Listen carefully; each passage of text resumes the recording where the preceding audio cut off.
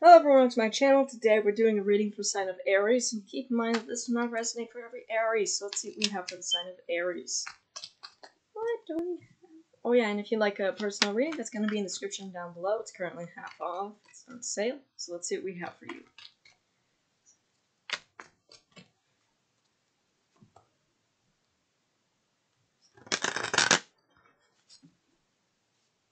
You have a Ten of Wands. Okay. A Knight of Pentacles. You have the Moon. Alright, look at this. We have the Moon Goddess coming in. Justice. We have the Moon Goddess that sees that you've been very burdened. So you have the Moon Goddess coming in to try to make you an offer to bring in justice, to bring in more balance in your life here, Aries. Death. We have Scorpio. Ten of Cups. Yeah, I feel like there's going to be a release of burdens. Okay? It's all going to be released.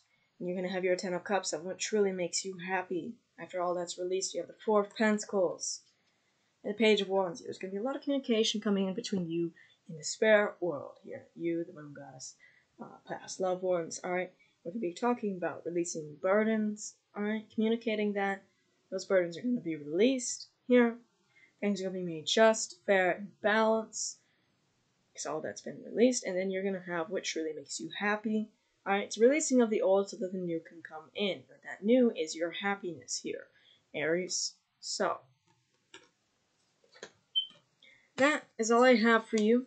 If you want to see more content for your sign, don't forget to like, share, and subscribe. Goodbye, guys.